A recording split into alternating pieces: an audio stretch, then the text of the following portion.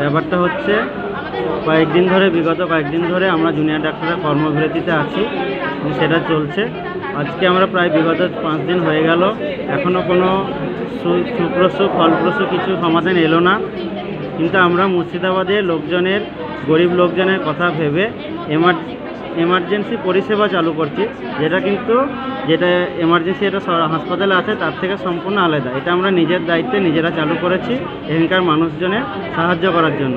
কিন্তু আমাদের যে ধর্না এবং যে কর্মবিরতি আছে সেটা যেমন চলছিল সেরকমই চলবে। এবং আমাদের সমস্ত সিদ্ধান্ত এনআরএসে এখন জেনারেল বডির মিটিং হচ্ছে, তারা যে সিদ্ধান্ত নেবে সেটা আমরা সমর্থন করব এবং সেইভাবে আমরা আমাদের পরবর্তী পদক্ষেপ নেব।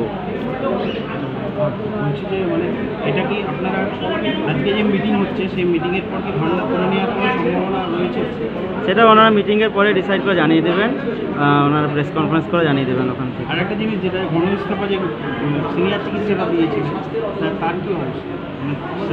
তারা তো ইস্তফা দিয়েছেন, সেটা এবার রাজ্য সরকার ভেবে দেখবেন তাদের কিভাবে গ্রহণ করবেন কি করবেন না, সেটা আমরা কিছু বলতে পারবো না।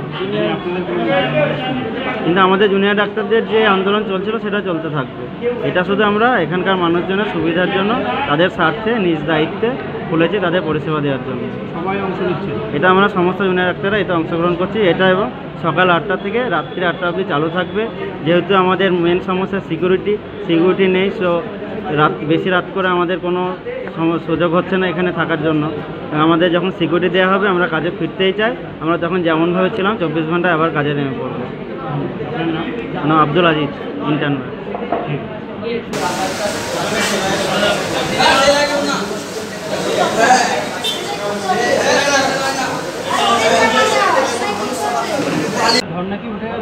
না, ধর্ণা এখনো ওঠেনি। ধর্ণা যেমন চলছিল এখনো চলছে। আমরা শুধু এটা মনে করছি যে আমাদের ধর্ণার জন্য যাতে সাধারণ মানুষের কোনো ক্ষতি না হয় সেটা আমরা মানুষদের জানাতে চাই। তার জন্যই আমরা এখানে এসে বসেছি। এখানে লেখাই আছে রোগীর পরিষেবা, রোগী সহায়ত্ব কেন্দ্র, এগুলো লেখাই আছে। আমরা এখানে আলাদা করে বসেছি, আমরা ওপিডি সার্ভিস দিচ্ছি না। আমরা শুধুমাত্র আলাদা করে জুনিয়র ডক্টর হিসাবে এমার্জেন্সি আমাদের আলাদা করে একটা সার্ভিস দেওয়া হচ্ছে যাতে কোনো রকম মানুষের সমস্যা না হয়, একদমই যাতে না হয়। আর এটা আমি বলে দিতে চাই, যাতে একটা অ্যাপিল সাধারণ মানুষের কাছে, যে আপনারা দয়া করে আমাদের ভুল বুঝবেন না। আমাদের লড়াই কিন্তু আপনাদের সঙ্গে নয়।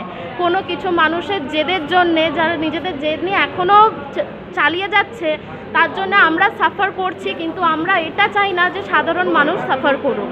তাই জন্যে এটাই একমাত্র অ্যাপিল, যে না বুঝে আর ভুল না বুঝে আপনারা প্লিজ আমাদের পাশে এসে দাঁড়ান। আর আমাদের সার্ভিস অবভিয়াসলি আপনাদের জন্য 24 ঘন্টা খোলা আছে। আর আমরা এটা করছি আমাদের সিকিউরিটির জন্য। আমরা এই সার্ভিসটা দিচ্ছি সকাল 8টা থেকে রাত 8টা অবধি, কিন্তু 24 ঘন্টা এমার্জেন্সি খোলা আছে, যেখানে সিনিয়র স্যারেরা বসে আছে। সুমনা সরকার। আমার আগে সুমনা বললো যা বলার, এই সিদ্ধান্তের একটাই কারণ, দেখুন আমরা তো সাফার করছি, নিরাপত্তাহীনতায় ভুগছি প্রতিদিন, আমাদের উপর বিভিন্ন রকম আক্রমণ নেমে আসছে। সেই সাফার আমরা করছি, সেটা আমাদের লড়াই। সে লড়াই মানুষকে সঙ্গে নিয়ে, শুভবুদ্ধি সম্পন্ন মানুষকে নিয়ে আমরা লড়ছি। সবাই আমাদের চলছে, কর্মবিরতিও চলছে, আগামী দিনে এই লড়াই চলবে। এনআরএস লড়ছে, এনআরএসের পাশে গোটা দেশ আছে, গোটা রাজ্য আছে, সে লড়াই আমাদের চলছে। কিন্তু আমরা সাফার করছি, সে লড়াই তো আমরা লড়ছি। কিন্তু সাধারণ মানুষ, মুর্শিদাবাদের আপামর সাধারণ মানুষ, আবাল বৃদ্ধ বন্ধু, যাতে কেউ এই লড়াই সাফার না করেন, সেইটা আমরা চাই। সাধারণ মানুষের জন্য আমরা এখানে বসেছি।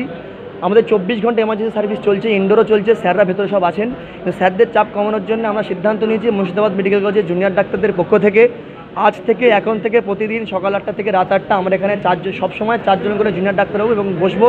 এবং আমাদের কিছু ছাত্রছাত্রী এখানে যেমন দাঁড়িয়েছে, ওরা থাকবে, ওরা অ্যাজ এ ভলেন্টিয়ার কাজ করবে, প্রত্যেকটা পেশেন্টকে গাইড করবে কে কোথায় যেতে হবে। এই সিদ্ধান্ত আমাদের মানুষের স্বার্থে, কারণ আমাদের আবার বলছি মানুষকে সাফার করিয়ে আমাদের লড়াই নয়, সাধারণ মানুষকে কষ্ট দিয়ে আমাদের লড়াই নয়, সে কোনোদিনই ছিল না। কিছু মানুষ সাধারণ মানুষকে ভুল বোঝানোর চেষ্টা করছেন। সাধারণ মানুষের কাছে বলছি, এই বার্তা দিচ্ছি, আপনারা আমাদের কাছে ফিরে আসুন, আমরা আপনাদের জন্যই আছি। আমাদের এই লড়াই স্বাস্থ্য পরিষেবাকে উন্নত করার জন্যে। স্বাস্থ্য পরিষেবা সবার, যেমন আমাদের তেমন মানুষের একটা সুস্থ সম্পর্ক গড়ে উঠুক, সুস্থ সমাজ গড়ে উঠুক, যেখানে একজন ডাক্তার নিরাপদভাবে মানুষের চিকিৎসা করতে পারেন এবং একটা মানুষ সুস্থভাবে চিকিৎসা নিয়ে ফিরে যেতে পারে। এই লড়াই আমাদের সবাইকে একসাথে আসতে হবে। কোনো একজন মানুষের জন্য সাধারণ মানুষ শাস্তি পেতে পারে না। সাধারণ মানুষের জন্য আমাদের লড়াই নয়, আমরা সাধারণ মানুষের সঙ্গে আছি। সাধারণ মানুষকে সুস্থতা দেওয়ার জন্য বিনা চিকিৎসায় যাতে একটা মানুষের মুর্শিদাবাদের মানুষ ফিরে না যায়, তাই মুর্শিদাবাদ মেডিকেল কলেজের জুনিয়র ডাক্তারদের পক্ষ থেকে সিদ্ধান্ত, আগামীকাল বা পরশু যতদিন নেই অচল অবস্থা কাটছে ততদিনভাবে আমাদের ধর্না চলছে, অবস্থান চলছে, কিন্তু এখানে আমরা 4 জন করে সবসময় থাকবো, সকাল 8 থেকে রাত 8। মনে হচ্ছে যে হঠাৎ করে এটা আমরা 6 দিন পর থেকে শুরু করলে মানে পরিষেবায় বিঘ্নিত হচ্ছে বলে অভিযোগ আসছে বলে। না, অভিযোগ নয়। দেখুন, আমরা তো প্রতি মুহূর্তেই চাইছি মানুষের কাছে ফিরে যেতে, প্রতি মুহূর্তে চাই, এখনও চাইছি। দেখুন, আমরা তো এখানে এসে বসছি, আমরা তো হসপিটাল থেকে সরে যাওয়ার কোনো জায়গা নেই, কারণ হসপিটালটা আমাদের জায়গা। আমরা সারা জীবন এখানে মানুষকে সার্ভিস দেওয়ার জন্যই এখানে এসেছি। যে ছেলেটা পরীক্ষা দিয়ে জয়েন্ট এন্ট্রান্স পাস করে এসেছে, প্রথম সারির ছেলে, সে এমনি তো এখানে আসেনি, তার প্রথম থেকেই এবার যে ফার্স্ট হয়েছেন সে যদি ডাক্তার হবে। প্রত্যেক মানুষ এখানে যে এসছে আসার সময় সে মানুষের সেবা করার জন্যই এসছে। আচ্ছা, এখান থেকে চলে গিয়ে ওখানে বসে থেকে আমাদের এক্সট্রা কিছু আমরা সুবিধা পাচ্ছি না, আমরা সেটা চাইও না। আমরা সবসময় হসপিটালে ফিরে আসতে চাই, মানুষের জন্য সেবা করতে চাই। আমাদের জিনিস স্টেথোস্কোপ ছাড়া আমাদের হাতে কিছু নেই। এটা নিয়ে আমরা মানুষের সেবা করতে চাইছি, সেটাই করছি। প্রতি মুহূর্তে আমাদের মিটিং হচ্ছে, সিদ্ধান্ত হচ্ছে, আমরা আন্দোলন কী পথে চালাবো তার জন্য উত্তর নেতৃত্ব বসছেন, আমরাও বসছি। মুর্শিদাবাদ তো কোনো বিচ্ছিন্ন জায়গা নয়, সব আন্দোলনের সাথে মুর্শিদাবাদও আছে। কিন্তু মুর্শিদাবাদ মেডিকেল কলেজের ছাত্রছাত্রীরা এবং ডাক্তার এবং জুনিয়র চিকিৎসকরা ভেবেছেন মুর্শিদাবাদের সাধারণ মানুষ, মোট জনগণ মুর্শিদাবাদের, তাদের স্বার্থে আমরা কি করতে পারি যে তারা ফিরে না যায়। প্রতিদিন আমরা মিটিং করেছি, যার ফলে আমরা এই সিদ্ধান্তে সর্বসম্মত হয়েছি। আজ থেকে এখানে বসেছি, আমাদের প্রতিদিন চেষ্টা চলছে যাতে কীভাবে আমরা ফিরে আসতে পারি। আমরা কাজে ফিরতেই চাই, একদম। আমাদেরও ভালো লাগছে না। আমার অরিজিৎ মণ্ডল।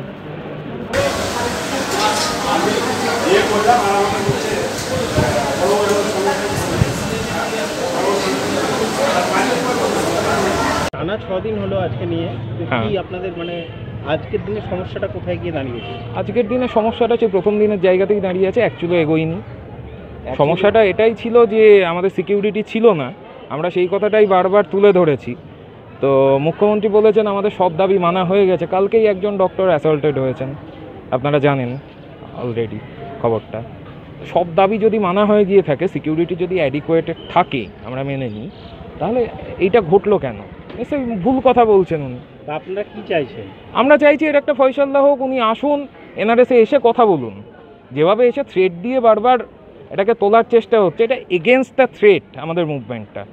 আমরা এই থ্রেটটাকে রিপেল করতে চাইছি। আমরা সাধারণ মানুষের এগেনস্টে তো মুভ করছি না কিছু। এমার্জেন্সি চালু রাখা আছে, বারবার একটা কথা ছড়ানো হচ্ছে এমার্জেন্সি বন্ধ, পরিষেবা ভেঙে পড়েছে, এরকম কিছু নয়। এমার্জেন্সি চালু রাখা আছে, মুভমেন্ট চলছে এবং সেটা মানুষের ফেভারেই চলছে। আমাদের দাবির মধ্যে এটাও আছে যে পরিকাঠামো উন্নয়ন করতে হবে, মানুষের চিকিৎসা ব্যবস্থা আমরা আরও ভালো করে দিতে চাই, যাতে আমাদের এই থ্রেটগুলো না থাকে। আমরা এক্সটার্নাল থ্রেটগুলোকে এলিমিনেট করতে চাই। আর তার বদলে যেটা হচ্ছে, পাল্টা থ্রেট দিয়ে এটাকে তোলার চেষ্টা হচ্ছে। পেট্রোল দিয়ে আগুন নেভাতে গেলে আগুন কিন্তু বেড়ে যায়, কমে না। আপনার নামটা চালু আছে বললেন,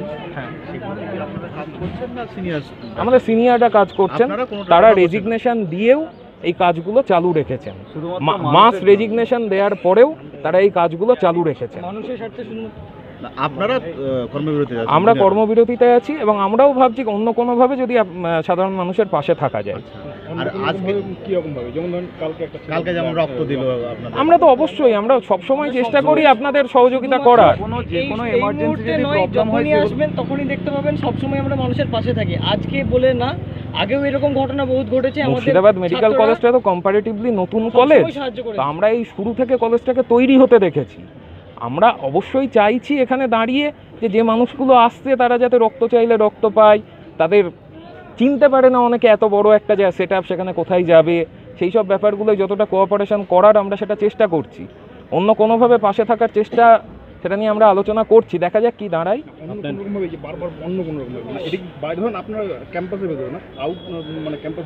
আমরা সেগুলো কোনো সিদ্ধান্ত হলে অবশ্যই আমরা জানাবো, আমরা সোশ্যাল মিডিয়াতেও জানাবো। আমাদের আলোচনার মধ্যে আছে অনেক কিছু, আমরা আলোচনার কোনো কনক্লুশন হলে সেটা আপনাদের জানাবো, কারণ এটা আমাদের একার সিদ্ধান্ত নয়, এটা আমাদের কালেকটিভ ডিসিশন। আপনার নামটা কি দাদা? আমার নাম সৌমাভ। আপনি দিয়ে দিয়েছি আমাদের